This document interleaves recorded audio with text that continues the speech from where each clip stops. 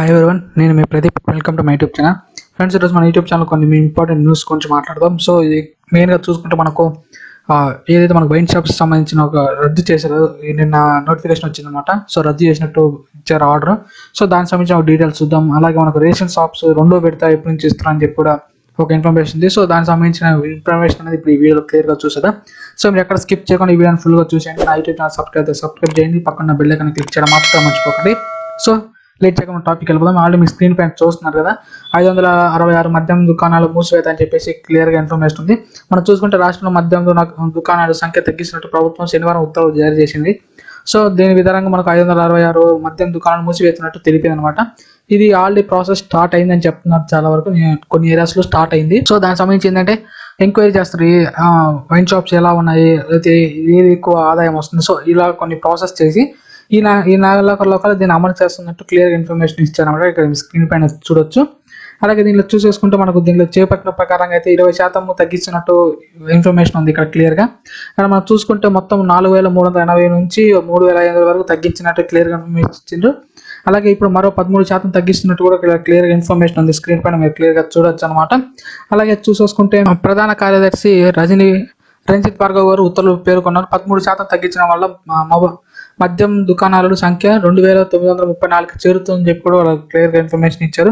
So ఇది friends చాలా వరకు ఇప్పుడు మద్యం తగ్గుతుంది. 20% తగ్గినప్పుడు చాలా మంది వైన్ షాప్లో చేస్తున్నారు జాబ్స్.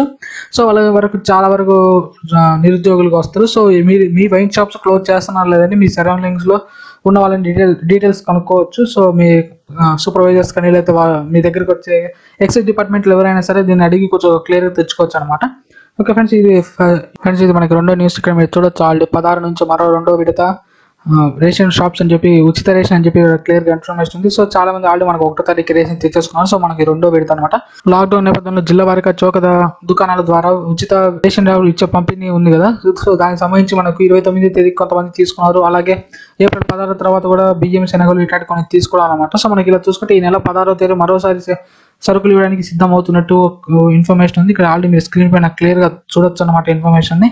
అలాగే మనకు చూసేసుకుంటే మనకు ఎలాగైతే ఈ రోజుకి ఎంతమంది తీసుకుంటున్నారు ఏంటి అని చెప్పి వాళ్ళని డీటెయిల్ ఇన్ఫర్మేషన్ అనేది వాళ్ళ దగ్గర ఉందని చెప్తున్నారు. అలాగే శనివారం రేషన్ సరుకులు ప్రక్రియ ప్రారంభించారని కూడా చాలా మంది చెప్తున్నారు. కొన్ని ఏరియాస్లో మొత్తం చూసుకుంటే 9,91,972 కుటుంబాలలో లబ్ధి పొందుతుందని చెప్పి క్లియర్ ఇన్ఫర్మేషన్ ఇచ్చారు. సో ఇది ఫ్రెండ్స్, ఎవరైనా సరే మనకు తీసుకోవలేదు ఇంకా తీసుకోవాలి అనుకుంటే మనకు ఈ మంత్ 16th నుంచి స్టార్ట్ చేస్తారని చెప్పి కూడా ఇచ్చాడు.